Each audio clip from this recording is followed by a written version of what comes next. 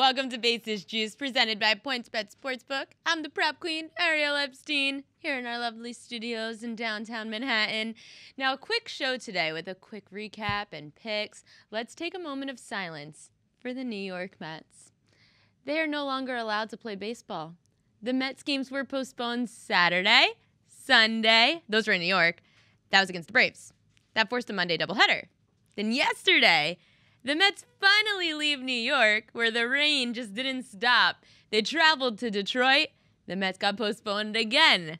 Mets and Tigers play a day-night doubleheader today with the return of Mets right-hander Mad Max Scherzer in the night game, coming off a 10-game suspension for use of an illegal substance. Now that we gave our pity and condolences to the Mets, let's move on to another team that probably shouldn't be allowed to play baseball anymore. Actually, that's the Chicago White Sox. Welcome to the Major League, Chicago. You guys finally have won back-to-back games for the first time all season, both in walk-off fashion. Yesterday, White Sox left fielder Andrew Benintendi hit a walk-off single in the bottom of the 10th to get the 3-2 win over the Twins. Now, the White Sox were plus 140 home dogs. Chicago's 9-21 this season, the third least wins in the majors, behind the Athletics and Royals, who have 6-7. A win today or tomorrow gives the White Sox their first series win of the season. Now, another extra innings upset. The Cincinnati Reds, at plus 165 on the money line, beat the Padres in 10 innings, 2-1. Reds second baseman Jonathan India hit the go-ahead single in the top of the ninth, scoring Matt Reynolds. It snapped the Reds' 9-game losing streak at Petco Park.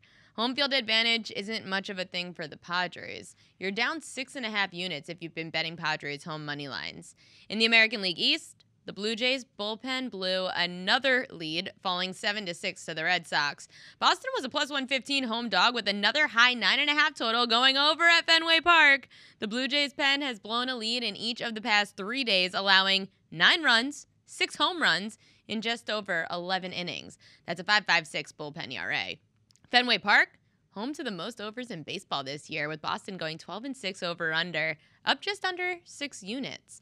It's also a testament to the Red Sox hitting. They've scored 28 runs on 52 hits, including 10 home runs in their 4-game win streak. The up-and-coming Japanese star, Masataka Yoshida, he's doing exactly what Boston hoped for, hitting .435 with 4 home runs and 13 runs batted in his 12-game hit streak. His season average went from 167 to 298 in those 12 games. Also in the AL East, we hit the first 5 under, 3.5 runs in Guardians-Yankees. Guardians rookie Tanner Bybee looked great, keeping the Yankees scoreless through 5 innings. He got hit on a liner up the middle by Oswaldo Cabrera in the 5th, got out of the inning, didn't really look the same since, allowing a home run to Yankees rookie shortstop Anthony Volpe, then a double to Gleyber Torres, which got him pulled from the game. It was the Guardians' bullpen who blew a 2-1 Guardians lead, resulting in a 4-2 Yanks win.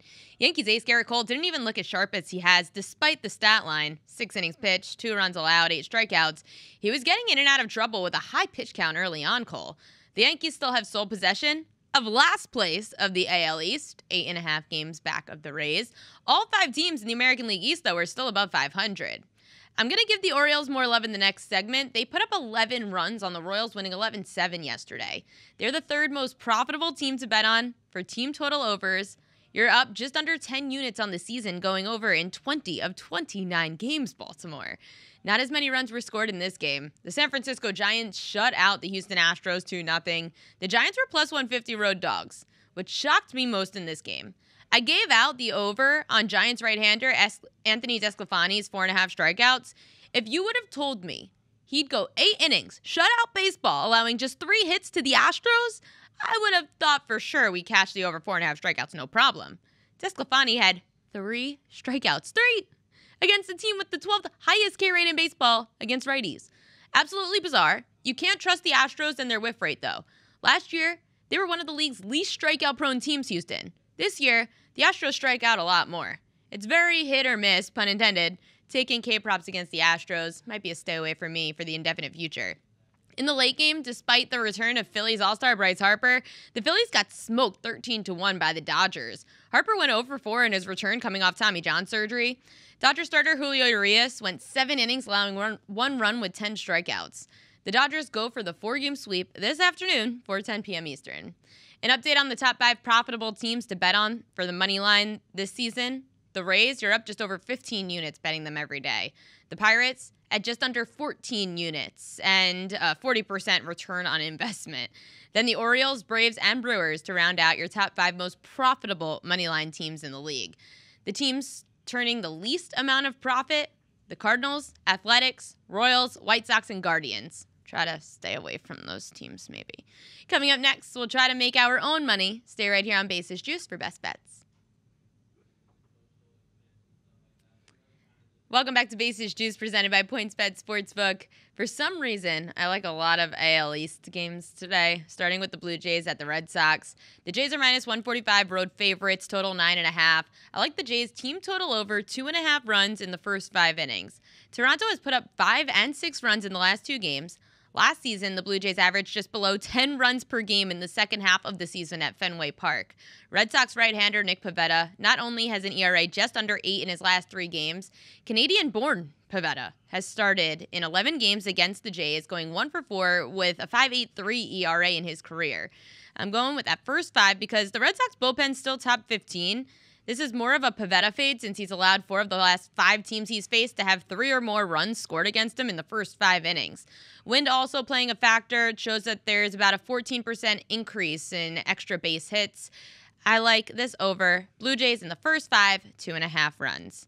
Another AL East team total over. The Baltimore Orioles over 4.5 runs. That's full game.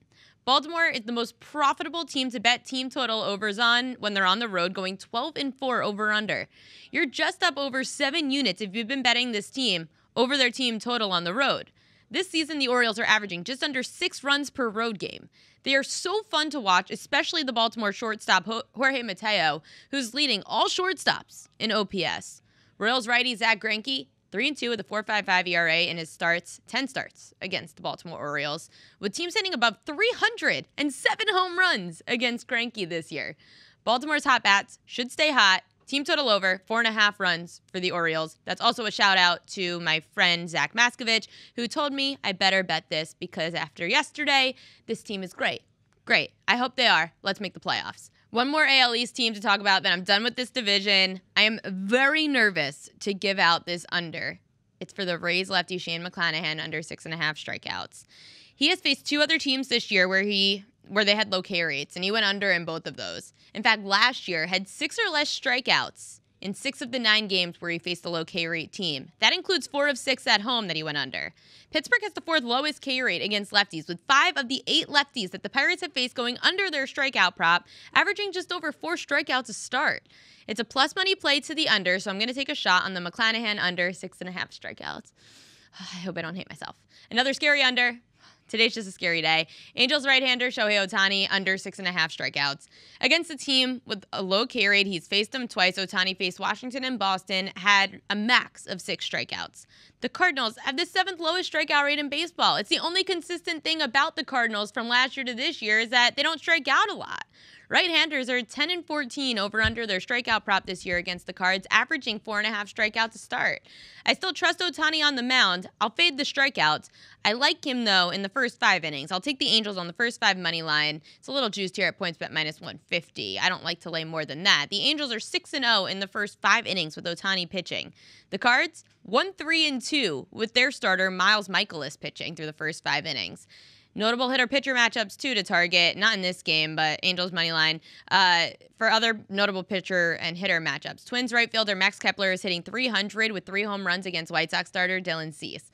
Rockies DH Charlie Blackmon hitting .500 with 3 doubles and 2 home runs against Brewers southpaw Eric Lauer. Angels infielder Anthony Rendon hitting .455 against Cardinals starter Miles Michaelis. Mostly singles, though. Blue Jays second baseman Kevin Biggio is hitting .357 with a double and 2 home runs against Red Sox starter Nick Pivetta. At Yankee Stadium today, Yankee second baseman Gleyber Torres has great history against Guardians right-hander Shane Bieber. He's hitting .545 with a double and a home run. That's it for this Wednesday edition of Basis Juice, presented by PointsBet Sportsbook and the prop queen Ariel Epstein. We'll see you Friday. Until then, good luck with your bets.